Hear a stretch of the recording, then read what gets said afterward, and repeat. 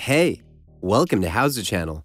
In today's lesson, you will learn how to disable Microsoft Word AutoFormat Feature.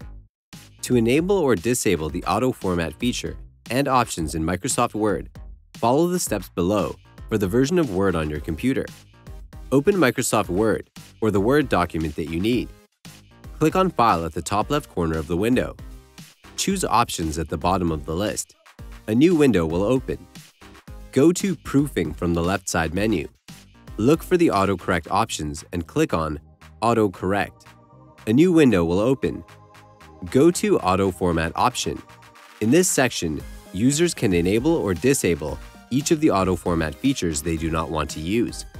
Look for Apply Block, Uncheck Built-in Heading Styles, Automatic Bulleted Lists, List Styles, and other paragraph styles options. Go to Always AutoFormat Block. Uncheck Plain Text Email Documents. Click OK.